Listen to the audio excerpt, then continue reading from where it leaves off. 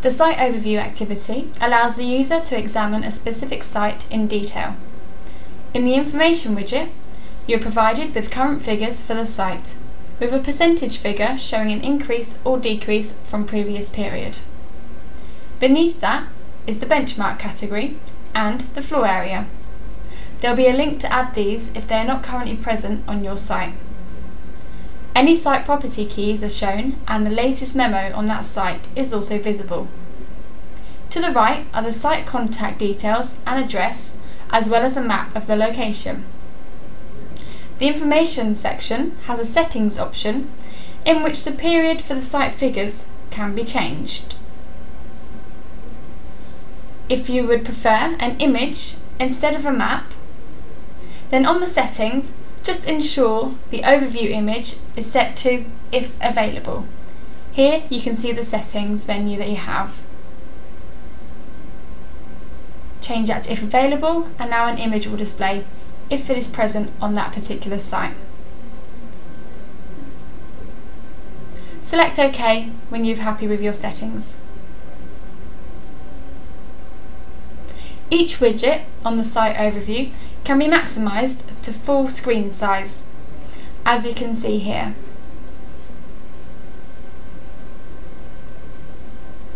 Minimise the widget when you want to go back to the site overview.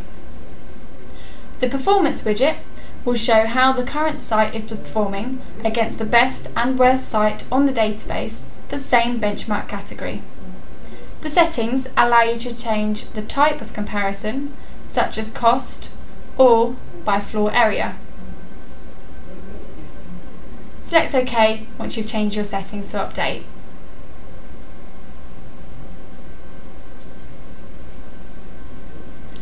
The Events widget, seen in the middle of the screen to the left, works in exactly the same way as the widget on the dashboard.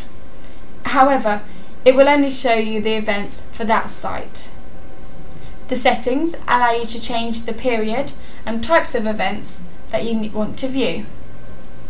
As shown here on the screen, you can choose what level of event you want, the overview period, and you have tick boxes to choose whether to show ignored events or only show queried events.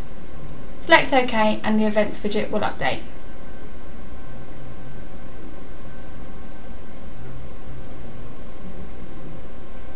Just below that is the Targets widget. The Target widget allows you to see all the targets that have been set up for that site, and it has the option to add in a new type of target. There is a choice of period targets, QSUM targets and regression-based targets. To the right at the bottom is the consumption graphs. The consumption graphs will scroll through all available commodities based on monitoring point types: electricity, gas, water, heating and lighting.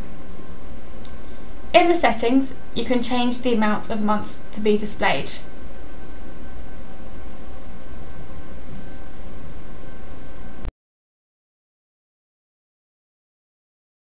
At the top on the toolbar, there is navigation through to Analysis, Queries and Regression. The regression will take you through to QSUM for this particular